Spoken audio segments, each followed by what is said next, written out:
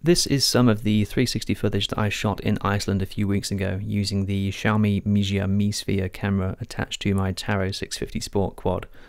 Now, this is definitely not the ideal solution for shooting 360 aerials.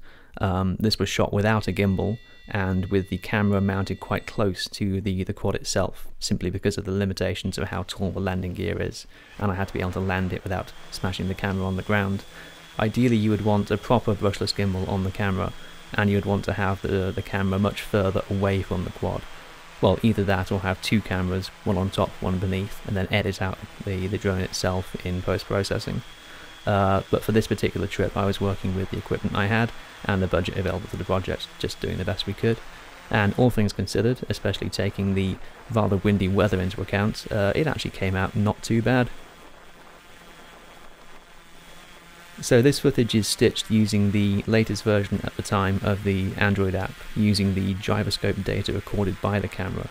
So you may have noticed that as the drone itself turns, the camera view doesn't turn, it maintains the heading it's looking at, which I think is a much better way of doing things for the viewer on YouTube than having the view turn for them. It means if you're looking towards a particular point of interest and the camera moves, you don't need to manually click and drag to keep looking in the same direction. It's also a lot less sort of nausea-inducing if you're looking through a VR headset, if your view isn't being changed for you and you're in full control of what you're looking at.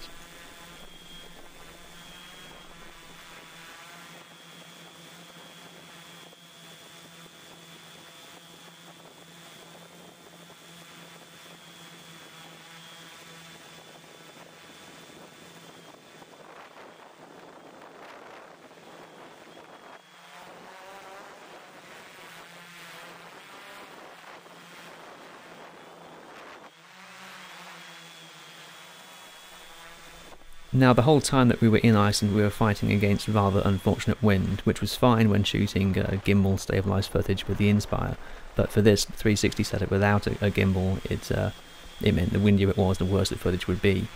If you look up towards the quad, you can see that the quad is moving relative to the background, which isn't moving, so the gyroscope data is doing a pretty decent job considering the camera is rigidly attached to the drone, but there's only so much it can do.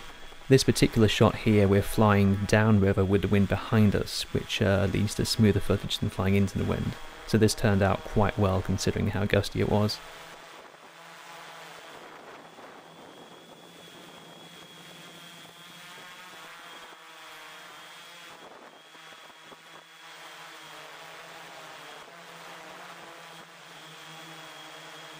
If you've been following on the Mijia Facebook group, you'll know that you can try to use the Skybox Studio plugins for After Effects from a company called Metal to stabilise this 360 footage. But that relies upon the 3D camera tracker in After Effects, which only really works on scenes that don't have too much movement. So that previous clip would actually solve. I didn't do it in this video because I wanted to keep the consistency and have them either all stabilised or all not stabilised. And for example, this clip here, there's just far too much movement for the 3D camera tracker to track the scene successfully, so this won't stabilise. And this one is now flying upriver into the wind, and you can see that it's causing much more sort of buffeting motion in the drone, which then gets transferred into the camera, so it doesn't look near as good.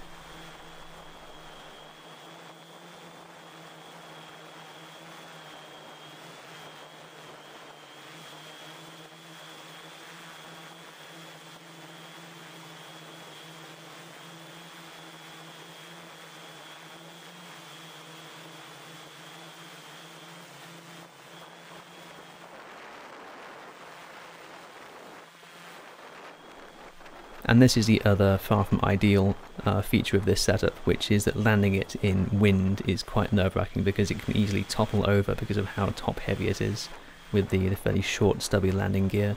I'm not a fan of this Taro frame now that I've actually built with it, but I'm loath to rebuild the quad until I've actually broken the frame and given myself a good reason to do so. But anyway, the trip was good fun. I think I learned some important things about filming 360 aerials, about what works, what doesn't work, what you can get away with and what you need to invest more money in. I definitely hope to do some more of this in the future, but with a slightly more appropriate setup.